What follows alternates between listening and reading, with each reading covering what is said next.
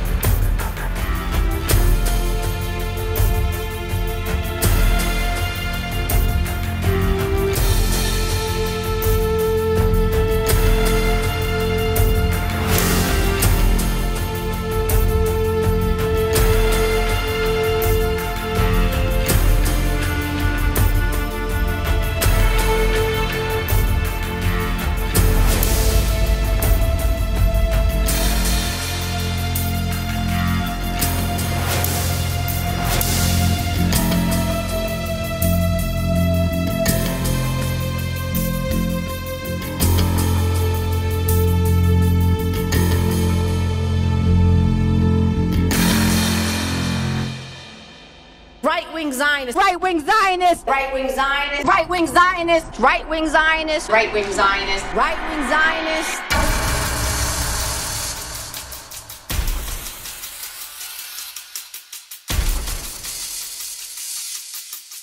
In my opinion, on an issue like Palestine, you gotta choose the side of the oppressed. And if you're on the side of the oppressor, or you're defending the oppressor, or you're actually trying to humanize the oppressor, then that's a problem, sisters and brothers, and we gotta be able to say that is not the position of the Muslim American community.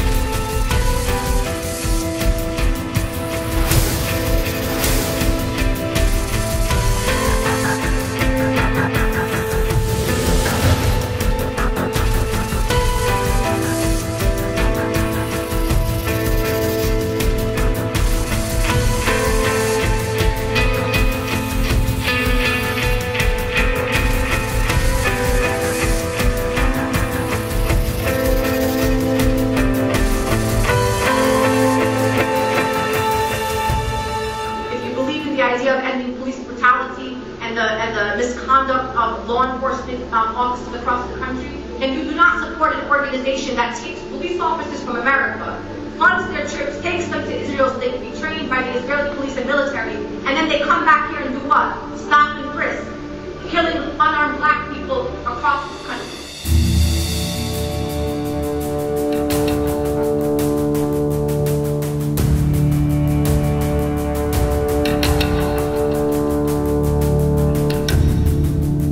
The same people who justify the massacres of Palestinian people and call it collateral damage are the same people who justify the murder of black young men and women.